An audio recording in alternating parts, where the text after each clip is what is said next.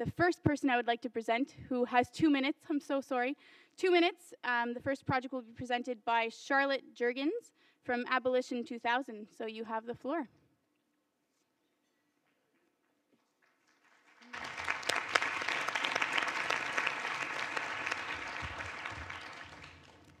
Fellow students, I'm thrilled and humbled to join with you today as we represent a generation of buoyant, imaginative young men and women who've never experienced the Cold War.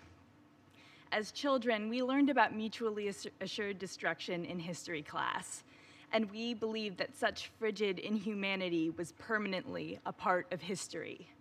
But the weapons of a previous generation continue to endure, and their toxicity leaks like poison rust into the world that we inherit.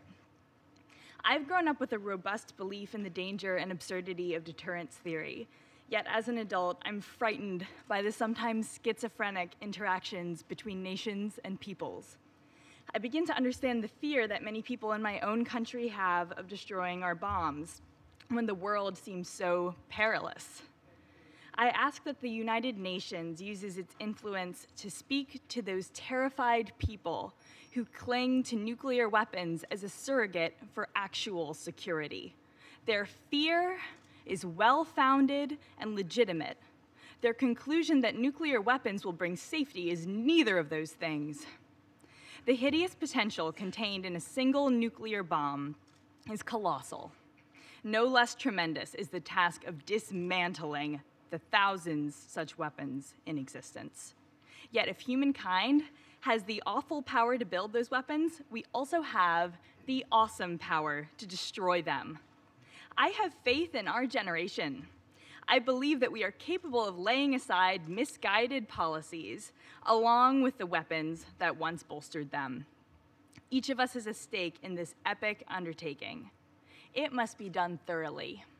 It must be done now.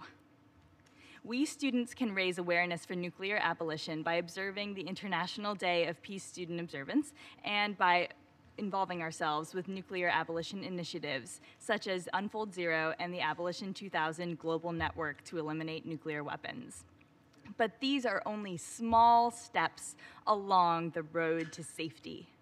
Nuclear abolition may not be the UN's only objective, but as we engage in our other responsibilities, we must remember that all of our goals depend on a world free of the blight of nuclear ruin. I, along with countless other young people around the globe, join with you in creating the peace and security of a nuclear weapon-free world. Thank you so much.